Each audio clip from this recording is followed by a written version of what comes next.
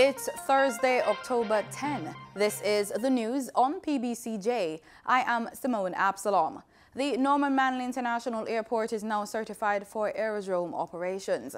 Stakeholders gathered at the Ministry of Transport and Mining's offices for the certificate handover ceremony recently. The certification comes 1 year after a multi-million-dollar crash simulation exercise, the first of its kind in Jamaica. According to Transport Minister Robert Montague, Montego Bay's Donald Sangster International Airport is already certified, and plans are far advanced for Ian Fleming to be certified. President of the Airports Authority of Jamaica and the CEO of the Norman Manley International Airlines Limited, Audley Diedrich, says the milestone means more training for pilots, air traffic controllers, instrument officers, mechanics, and aviation IT personnel. Results for the grades 4 and 5 performance task primary exit profile PEP exams have been sent to schools for review and distribution. The national report will be published after all schools have completed their review of the results. Speaking at a post-cabinet press briefing Wednesday, Acting Permanent Secretary in the Ministry of Education, Dr. Grace McLean, said there are anomalies with some of the test scores, and those are being reviewed by the relative schools. She explained that issue surrounds the 208 students who simultaneously sat the Grade 4 Literacy and Numeracy exam, as well as the Performance Task test. And so what we have done is to send these to the schools so that they can do their review. We can further the investigation, and then we will be able to say the population or the numbers or the percentages that fall into the different category. Dr. McLean says the schools have been given a month to provide the grades. Within another week or so, that report is to be completed, and we will do the national report for the performance task. And for grade 4, that will be ready by about the second week in November. Meanwhile, the results of the Grade 4 component of PEP have seen an improvement. According to Minister without portfolio with responsibility for the Education Ministry, Carl Samuda, literacy scores improved by 1%. The Grade 4 Literacy and Numeracy test, it is interesting and very encouraging to note that in the area of literacy, we are at 83%. Which is 1 percentage point over last year. But the area of real success and encouragement to the ministry, and should be to Jamaica generally, is the increase in numeracy, which has moved from 74% up 74%, and that's up 6% over last year. With numeracy being a constant challenge, Minister Samuda praised the improved results and those working for further improvements. And commendation is due to the teachers and the whole educational effort by all the members of that ministry. PEP is the series of tests that have replaced Grade 6 Achievement Test as the National Secondary School Entrance Examination. It is intended to provide a better and more complete profile of students' academic and critical thinking capabilities at the end of primary level education. Residents of Yallahs St. Thomas are to benefit from a new fire station. This was disclosed by Minister with responsibility for information, Carl Samuda, at Wednesday's post-cabinet press briefing. The works will include the construction of two single-story structures using reinforced concrete and beam construction to house firefighting equipment, engine bays, dormitories, as well as administrative and training facilities. Cabinet also approved the use of $100 million from the Land Administration and Management Program LAMP Fund as grant funding to support land title for about 2,000 beneficiaries.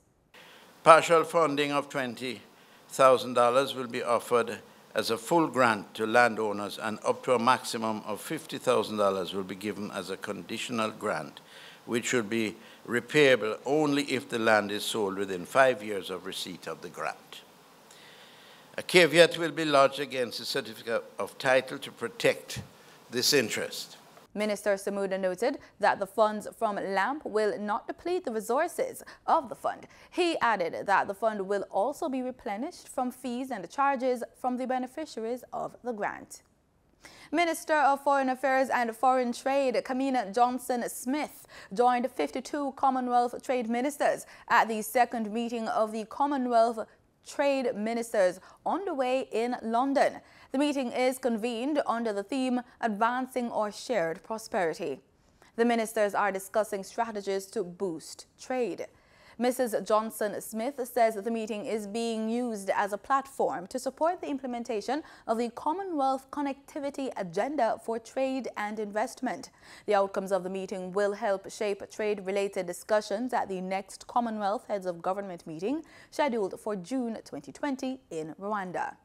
$100 million has been earmarked for redundancy payments related to staff cuts at the National Energy Solutions Limited NESOL and Petroleum Corporation of Jamaica, the PCJ.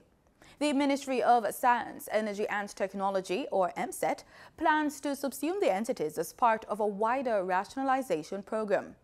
Minister of Science, Energy and Technology, Favour Williams, shared the information at a press conference this week, but she did not disclose the number of staff members to be made redundant. The redundancy exercise at NESOL is expected to be done by the end of October. The staff and trade unions have already been advised. Recent work done on the Mandela Highway is being blamed for the flooding that occurred along Riverton Boulevard on Spanish Town Road on Wednesday. Businesses along that corridor were flooded and operations halted after a heavy downpour which lasted an hour. It produced flood waters that were reportedly 2 feet high in some places. Chief Executive Officer of Nakash Construction, Christopher Nakash, said he instructed his staff to seal the doors with waste cloth and to stack sandbags behind the doors, but their efforts proved futile. Another business operator blamed the recent work being done on Mandela Highway for the flooding. Members who are to be a part of the Joint Select Committee of Parliament to review the Customs Act 2019 were named during the Tuesday's sitting of the House of Representatives. Minister of Finance and the Public Service, Dr. Nigel Clark, who will sit on the committee, said he'll be joined by Favour Williams, Marlene Malahou-Fort, Dr. Norman Dunn, Juliet Cuthbert-Flynn, Mark Golding, Anthony Hilton, and Noel Arscott. They will sit jointly with members to be appointed from the Senate to consider and report on the bill. The government is repealing and replacing the Customs Act in order to modernize customs practices and procedures so as to effectively and efficiently facilitate trade. Modernization is expected to improve customs clearance and revenue collection, simplify procedures for businesses, and provide more efficient service delivery to the public. This week on our Healthy Living Report, we continue to look at pain and pain management. According to medicinenet.com, pain is an unpleasant sensation that can range from mild, localized discomfort to agony. We're exploring how to identify pain sources and how to manage pain.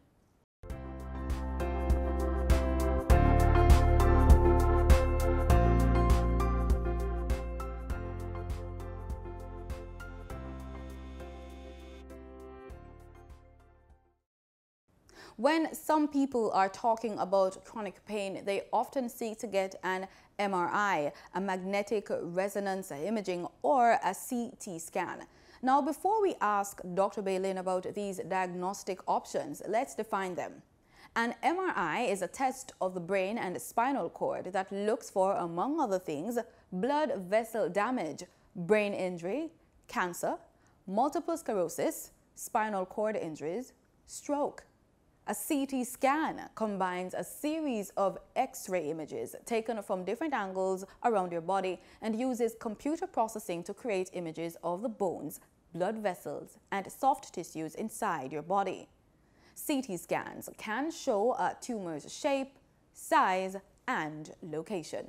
Doc, when is it a necessary option to do an MRI or a CT scan? If you do your full clinical examination and you find no problems, and in my practice, I refer my patients to the appropriate specialist, whether say a neurosurgeon, orthopedic surgeon, and then we work together. And then I discuss with them the need for the MRI, because remember, when a person has an MRI, if something is a problem with it, what next?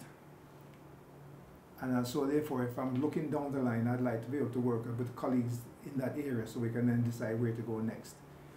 I think many MRIs we do is really patient driven, because people feel that I have a pain, something must be wrong.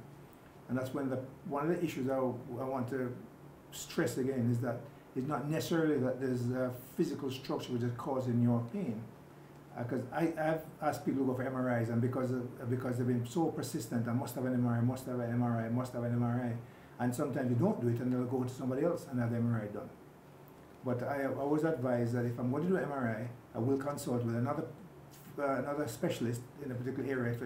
If you're having back pain, I'd want to speak with my neurosurgeon or my orthopedic surgeon, a back spine surgeon, and say, look here, I have patient Mary Jane or John Smith, and we're going to do an MRI.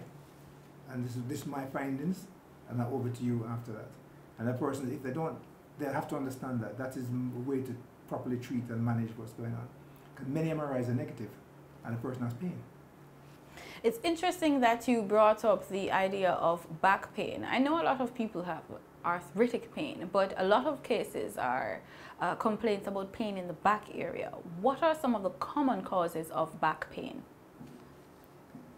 Well, we want to look at, first of all, just to mention what is back pain. It's not always spine. The back is composed, the whole back structure, just very briefly, is composed of what? You've got the skin, you've got the muscles, you've got tendons, you've got ligaments, and you have the joints. The joints that allow the back and the neck to move. Now, each one of those structures can have a pain issue. And it's also it will present as back pain. So a back pain does not necessarily mean there's something wrong with your spine, and that's one of the most difficult things, because people believe once it's back pain the spine is gone, and that is not necessarily the case. So what are the common causes? Our posture. Remember, our upright posture allows us to get pain, and then when we sit, like I'm sitting now, not properly, you're not fully supported. You're in a position where we're working nowadays, where we're looking at computers, we're in bad positions. The keyboard is too high or too low. The neck is in one position for many hours. It puts strain on the muscles. We end up with pain. Overweight, and so that you have a big tummy, you're causing more stress on the lower back. Usually when people have low back structure, it's usually the vertebrae in the back, it's usually the lower lumbar vertebrae, the 4 and the 5 and the 5 and the S1. Those are lower vertebrae who tend to have the more strain, and they tend to be degenerated. So in terms of what causes pain, what's a common cause? Degeneration. As we get older, we get changes in the structure, and we get what we call osteophyte arthritic changes. And therefore that may precipitate some of the pain as well. So you just mentioned the issue of back pain. What are some of the common causes of back pain? First of all, just to mention what is back pain. It's not always spine. The back is composed, the whole back structure, just very briefly, is composed of what? You've got the skin, you've got the muscles, you've got tendons, you've got ligaments, and you have the joints. The joints that allow the back and the neck to move. Now, each one of those structures can have a pain issue, and it's also it will present as back pain. So a back pain does not necessarily mean there's something wrong with your spine, and that's one of the most difficult things, because people believe once it's back pain the spine is gone, and that is not necessarily the case. So what are the common causes? Our posture. Remember, our upright posture allows us to get pain. And then when we sit, like I'm sitting now, not properly, you're not fully supported. You're in a position where we're working nowadays, where we're looking at computers, we're in bad positions. The keyboard is too high or too low. The neck is in one position for many hours. It puts strain on the muscles. We end up with pain. Overweight, and so that you have a big tummy, you're causing more stress on the lower back. Usually when people have low back structure, it's usually the vertebrae in the back, it's usually the lower lumbar vertebrae, the 4 and 5 and the 5 and the S1. Those are low vertebrae who tend to have the more strain and they tend to be degenerated. So in terms of what causes pain, what's a common cause? Degeneration. As we get older, we get changes in the structure. What are some of the things that we can use at home in order to alleviate some of our painful situations? Well, we're hearing about the non-communicable diseases and get Jamaica moves. Mm-hmm. One of the best treatment for back pain is activity and exercise. Despite what we feel that we need to lie down and rest, you relieve the pain and move. So therefore, one, I wanted to, everybody should be exercising. 2, look at our posture, look how we sit, look how when we're driving, do we sit and slouch, get all those things right. And then obviously there's basic things like our diet and all the rest of it for general improvement of our health. That goes a long way. It works with back pain, blood pressure, all the pains that we have. My granny told me that like bay rum and pimento, if you sap an area, it will help to alleviate the pain. Do you ascribe to those kind of treatments? Yes, we have to look at all those things because remember, I was taught in my early days that 60% of people who are sick treat themselves and don't go to a doctor. So 60% get better without going to a physician. What is doing it? Herbs are around, the different methods are around, and they do work. Because if you look at many of the preparations that we have for pain, it incorporates those things.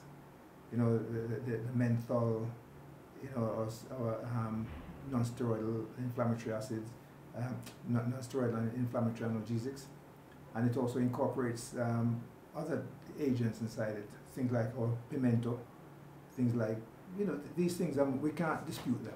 I don't dispute them. If it works for you, take it. It's not cause no harm, take it and use it. Sometimes you find it works for this month, next month it doesn't work. You find something else that works, but move along. All right, so but when do you decide, okay, really, I have to go to a specialist now, it's getting too much?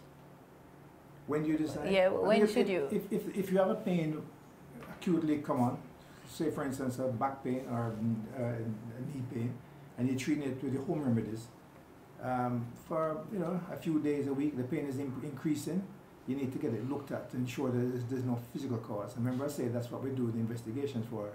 Am I seeing a fracture? Am I seeing a slip? Something is moved out of position. And that way, once you say no, it's not there, then we can go back to our treatment. So I think if you had a few days and the pain is getting worse, then definitely go and see someone. Speaking of seeing a specialist, Dr. Belin is about to see a patient and will be sitting in on the visit. So if you've ever wondered what it's like to go to a specialist, well, you're in luck.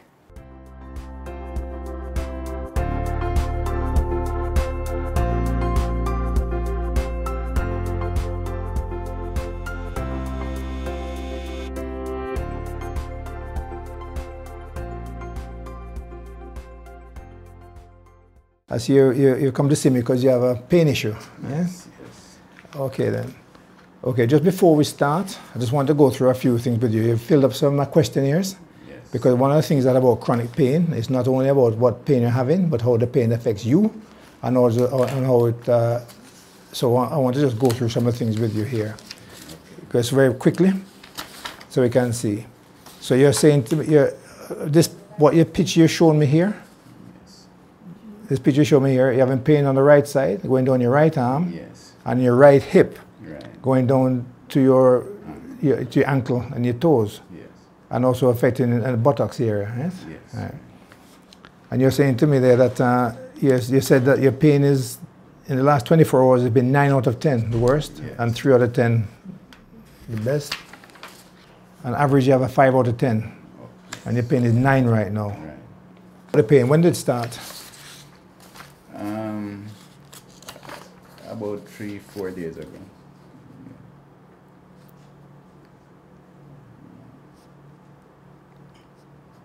3 to 4 days ago. Yes. And you never had that pain before? Before, but it's been on and off. It was a car accident. Yes, and I had a broken hip. Okay. And where was it? Where is it broken hip? On that same side? Yes, on that same side.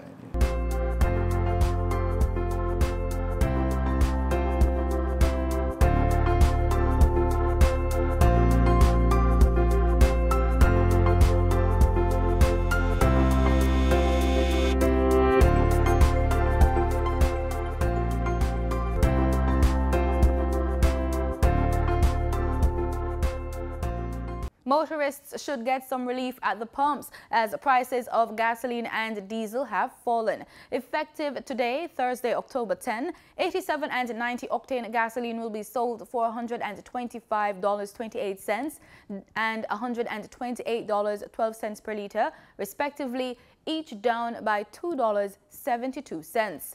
Automotive diesel fuel will be sold for $133.26 per litre, following a decrease of $3.06.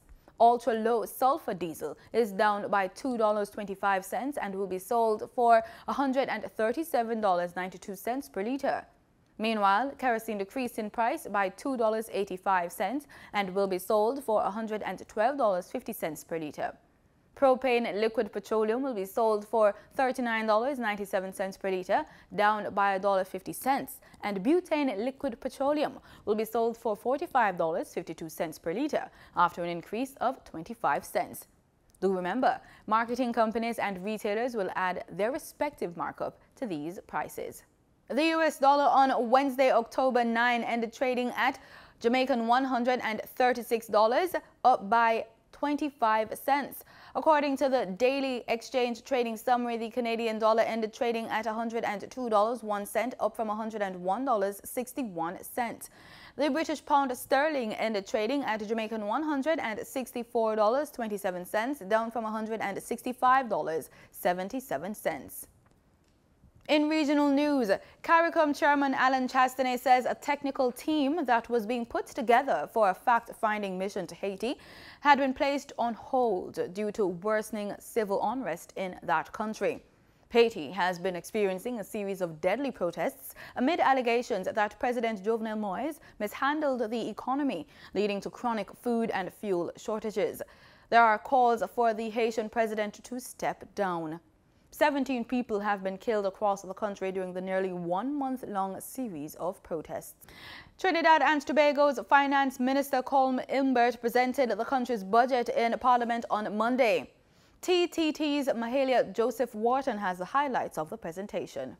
Minister Imbert said the revised estimates for 2019 indicate that total expenditure for the year is now estimated at $50.5 billion, a decrease of $1.27 billion from the originally budgeted expenditure of $51.77 billion for 2019. There will be provisions within the budget to assist single working mothers. Daycare centers for children under 3 years old throughout the country will be established. Minister Imbert said the recently concluded tax amnesty was a success. $2.382 billion was collected during the 3-month tax amnesty. There will also be a removal of all taxes and duties on LED bulbs for 5 years. The government will also be replacing all incandescent bulbs to more energy-efficient ones to households free of charge across Trinidad and Tobago. When it came to the allocations, expenditure for education and training were the highest allocations at $7.548 billion for education and $6.440 billion for national security. The health sector received $6.084 billion. Public utilities received $3.047 billion. Works and transport $2.956 billion. Local government $2.469 billion. Housing $1.007 billion, and agriculture $0.708 billion.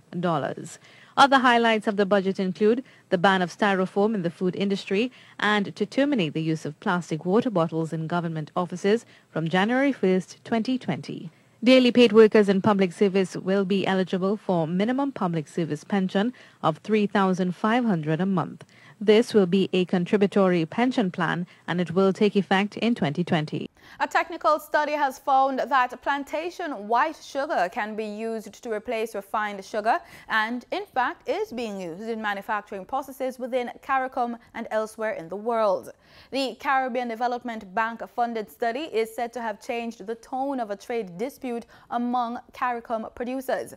Interest groups came away from a series of meetings in Belize where the report was presented, saying talks from October 2 to 4 made more progress in the past week than in the past several years in resolving the long-running standoff between sugar producers and manufacturers over the quality of white sugar. The two sides are fighting over the high volumes of refined sugar being imported into the region to the disadvantage of regional producers of plantation white sugar. In sports, Khadija Shaw is now Jamaica's all-time leading goal scorer with 40 goals. The rank was made hers with her 5-goal tally against the U.S. Virgin Islands in CONCACAF Caribbean Group B Olympic qualifiers at the National Stadium Tuesday night. The record was previously held by former Harborview and Jamaica forward Luton Shelton with 35 goals.